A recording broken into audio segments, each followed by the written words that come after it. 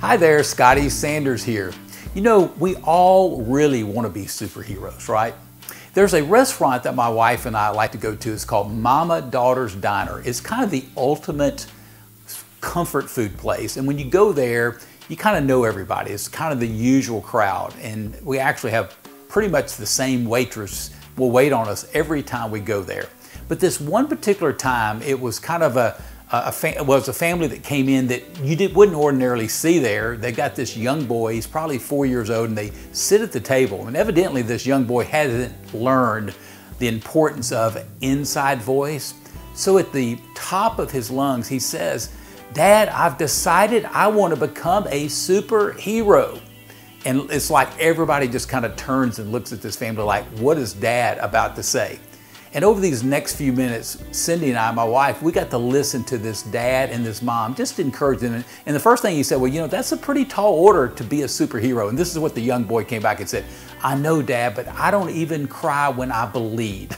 And it was just so fun to see their interaction and how they encouraged this young boy.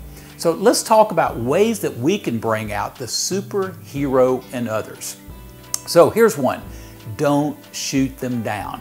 It would have been so easy for that mom and dad to just shoot this little boy down and say, "Oh, you'll never become a superhero." But instead, they pulled that out. They encouraged that young boy. Also, see the possibilities. You know, we tend to find what we're looking for, and unfortunately, many times we look for the negative and not the possibilities. See the possibilities in others. And here's one more. This is a great reminder. Everyone needs encouragement. This mom and dad, they encouraged this little boy. Maybe there's someone you need to encourage. So let me ask you, who are the emerging superheroes in your life? I think about my 4 granddaughters. I want to see them be the best that they can be in life. So I want to do things and say things that help them, to encourage them to go for it in life. We have one life to live, and we tend to limit ourselves.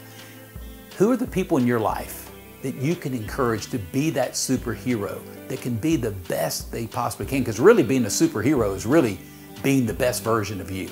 But listen, I've got a resource I want you to check out. You can go to lifeona3by5.com, and it's my 3x5 digital course.